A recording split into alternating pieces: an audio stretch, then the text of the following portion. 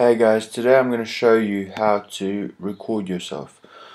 So to do that you need to go to search button, search little thing, go type in QuickTime player, click on it, should pop up on this side, yours might be down or up here, so you click and hold, click and hold and go to new movie recording.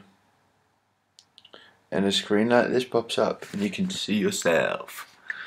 And if you're wondering how I recorded my screen, you can have a look at previous video which shows you how to record your own screen. It's very easy, so if you need to, just quickly have a look. Okay guys, please follow me, like me and comment. If you do not like me, please leave a comment. Troll as much as you like. Bye.